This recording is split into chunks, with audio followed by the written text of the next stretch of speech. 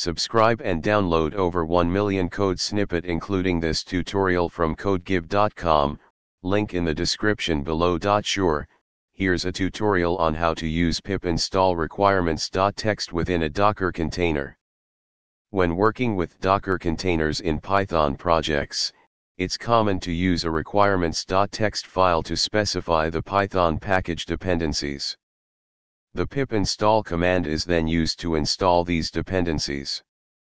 This tutorial will guide you through setting up a Dockerfile to create a Docker image that installs Python dependencies from a requirements.txt file. First, create a Dockerfile in the root directory of your Python project.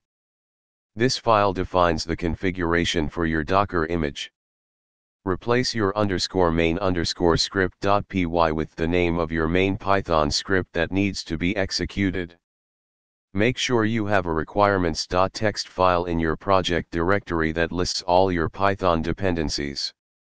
For example, open a terminal, navigate to the directory where your Docker file is located, and run the following command to build the Docker image.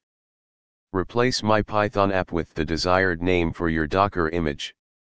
Once the image is built, you can create and run a container from it.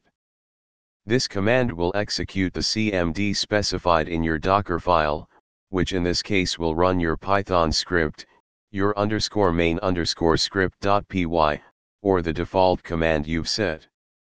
By following these steps, you've created a Docker file that builds a Docker image with your Python dependencies installed using pip install from the requirements.txt file.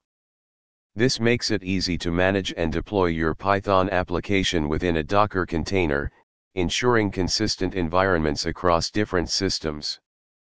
ChatGPT.